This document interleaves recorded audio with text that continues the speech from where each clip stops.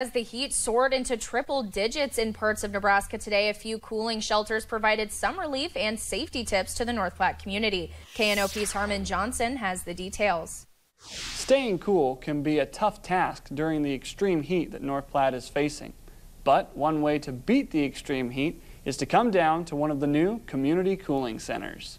The cooling centers, created by the West Central District Health Department and Hope Esperanza, allow a place for those in the community who have nowhere to go to escape the heat. So when you come in, we have the air conditioner on, we have the sunscreen, we have water, some fruit, some snacks, game stations set out, family movies that can be played, a craft station. So just ability to get out and just, spend some family time away from the heat for a while. With 2 cooling station locations in North Platte, the organizations look to serve as many people as possible.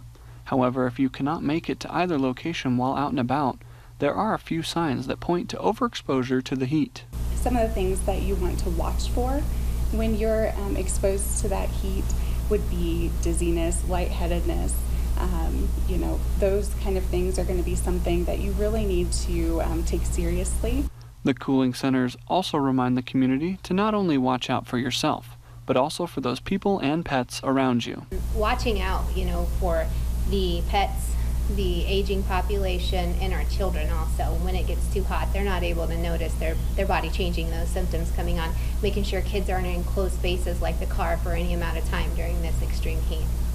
So grab your water bottle and head outside while the sun still lasts. But remember, if you need help, you can visit the West Central District Health Department or right here at Hope Esperanza, where they're providing everything from snacks to sunscreen. Reporting from North Platte, I'm Harmon Johnson. KNOP News 2.